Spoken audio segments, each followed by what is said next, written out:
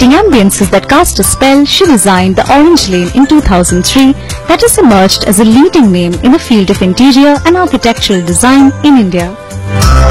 In terms of the creative arts, a lot of exposure to museums, a lot of nature exposure. So in that sense, I think all of that added to building up where the personality finally led to choosing design. So do you see startups nowadays tying up with interior designers like you? And do you see this as a way forward for young entrepreneurs?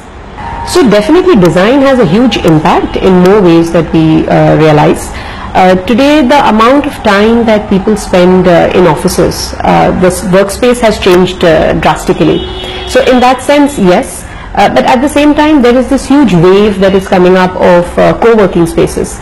So there is that whole environment, like the Facebook offices or the Google offices or the co-working spaces that have come up within the city itself, where there's a lot of intermingling and there is this whole environment of not being a typical workspace. So in that sense, yes, and at the same time, a lot of people choose to work out of co-working spaces, out of choice. But basically, design does have a very, very strong impact in both the spheres. I think design is not only to do with the styling, it's to do with the ergonomic of the way the space will work, it's to do with human psychology, it's to do with the function that space is finally going to don, and how a designer is instrumental in being able to ensure that seamlessness in behavioral patterns. So design for Bollywood celebrities, franchisees and young entrepreneurs. So what makes them different from each other?